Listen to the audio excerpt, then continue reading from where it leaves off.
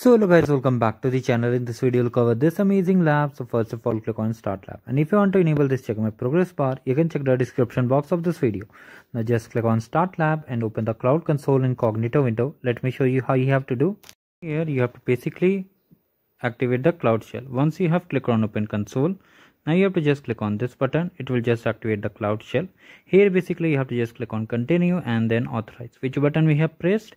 The button next to the Gemini icon. You can see just left to the notification. Now click on authorize and wait for it to get completed.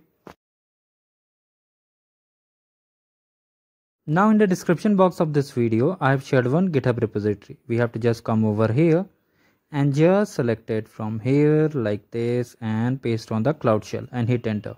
Now it will take some time, and once it's completed we'll be done with the lab guys. Do like the video and subscribe the channel, and if you want to know how to enable the check my progress bar, you can check the video description.